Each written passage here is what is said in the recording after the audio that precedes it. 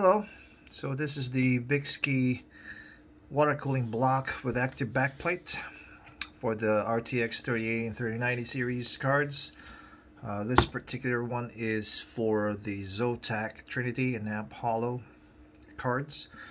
Basically reference. I could have bought the reference ones, but there was going to be a little bit of a lip. It's not covered with the block, so I just got this one. But yeah, they're basically reference as well. I bought this on AliExpress via Formula Mod. Paid the DHL shipping, and it shipped. I think I bought it on a weekend, and it's now Thursday. So, yeah, about 5 days.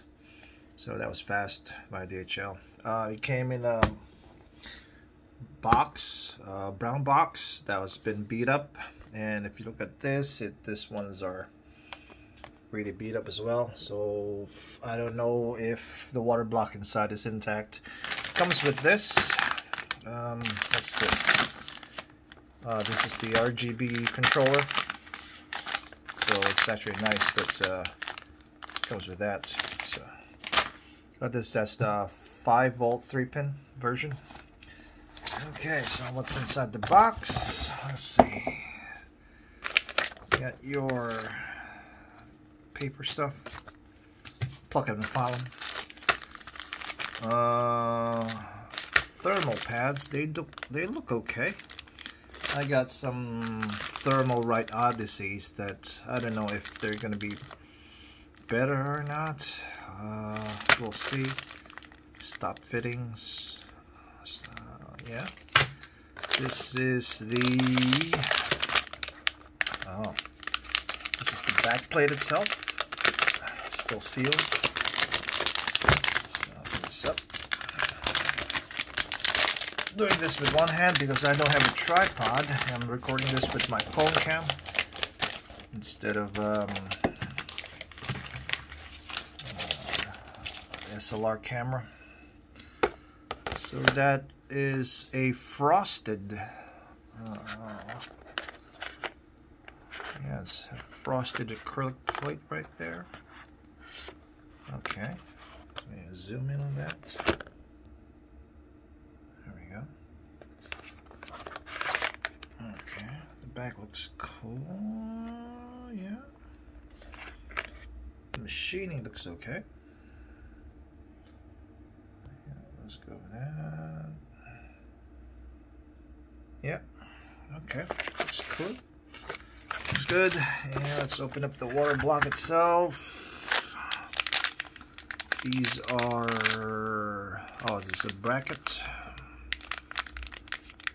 for the PC for the back.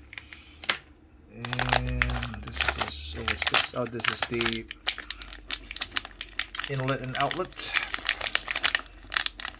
Oh, it's separate, so you have to put it in, I guess, after you assemble the blocks on the chart. This. Yeah, okay. It's also frosted. It's not shiny at some parts. Let's focus on that. Yeah. The O-rings look good. Threads look okay. Okay, so if you look at that, there's one cross section, and these two are not joined together. So I guess that's the inlet, goes out here, and that's the outlet. So that's your inlet and that's your outlet. You don't put any fittings on here. You have stop fittings right here. So okay, that's how they designed it. Let's open up this one.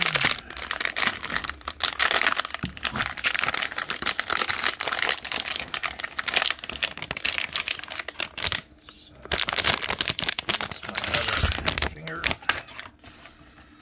Okay. Again, this is basically the same as a reference design block. It's just a little bit longer on this part. Okay. Yeah, really nice, really good machining. Okay. There's that. Yeah. It's got that design there. Looks good, looks promising. The model is NST3 or 3090XG-X-V2. Yeah, looks promising. Let's see how it performs once I mount it. I'll do that on a separate video. Oh, is there anything else in the box? Nope, nothing else. Well, the box is beat up, but looks like the packaging held up in terms of keeping the stuff safe. I don't see anything that's broken. So yeah, that's Formula Mod in AliExpress. Yeah, that's, hopefully this will cool down my back plate, because currently, let's see. Ah, there we go. Oh, there's no light. If I can turn this on. There we go. Yeah. So that's my current setup. It's a 3080 water block from Corsair, the XG7, and I got fins, or copper fins or aluminum fins at the back, with a Noctua 80mm fan blowing on there.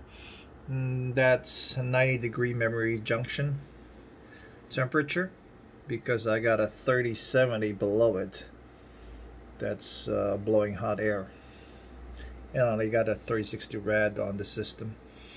So with that active backplate cooling, hopefully I'll get maybe around 60-70 degrees on the memory junction temp. So yeah, well, anyway, that's the Bykski active backplate cooling solution that they rolled out for the RTX series cards. Some people say it's better than the EK water blocks, but well, they're definitely cheaper. So I'll post another video once I have everything mounted and see the results of the temperatures. Thanks for watching the video.